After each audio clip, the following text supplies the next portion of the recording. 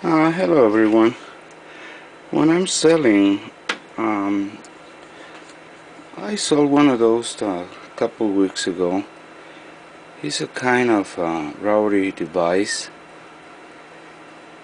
It's turned very smooth.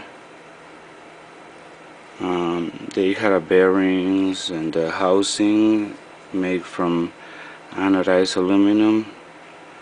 It's got a 2 end shafts. But what I like about this piece is it's kind of accurate. Let me just push the micrometer. You see how it's moving. So let's set up at that position, and when my hand, I want to turn this, and you see it not moving just so tiny, maybe less than a 0.0005. But remember, I mean, everything is, you see, if I move the little vise that I holding, I mean, it's not exactly precise because that movement, but anyway, I turn it and it's not moving the needle at all. I measure in the back part. When I do the measure in the front part, I notice a little different, but a very tiny, perhaps because the machining of the let's point this up here. The machining of the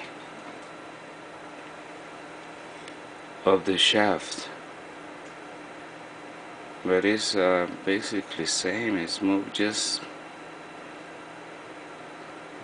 probably what I say 0.0005 of an inch. So, but that maybe has some you know, chips or excuse me, some chips, and because I measuring on top of the rod anyway. But if you see the needle is lightly, I mean, moved, and say probably 0.0005. So let me do the other side and see what we have in the other side.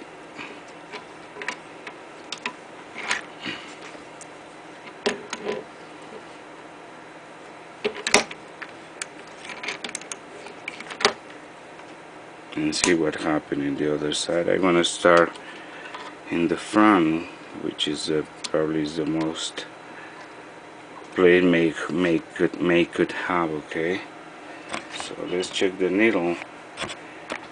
If you can see my hand turning, it does not move absolutely anything. You see,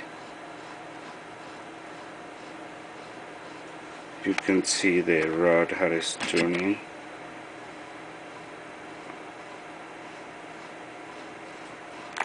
And if I put it in the second,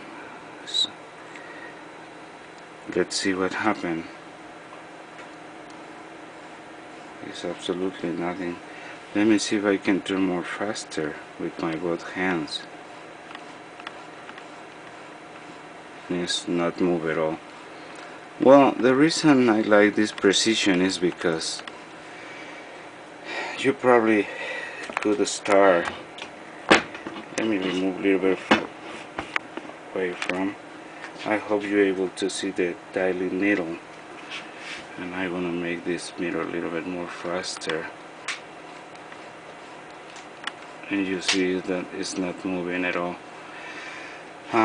This is a good I mean, the precision and machines are very important, so this might be good for build a spindle or for a drive a spindle and a spindle. So the important thing is the first step is good because it's accurate, and from here and on it all depends the quality of the job you do. I mean, you can put a pull lace or one pulley in here and a timing belt to drive your spindle, and definitely, because it's pretty accurate, it's not gonna be a vibration or something. But if you want to turning in a spindle itself, you can machine what part and leave the other part for the pulley timing belt, or and driving with a DC motors or servo motor. So anyway, I wanna sell for $17.99, and I need to charge $8 of shipping because it's a little bit heavy. So $17.99, $8 shipping, USPS parcel post. I will take some measurements in the pictures, and thank you for watching.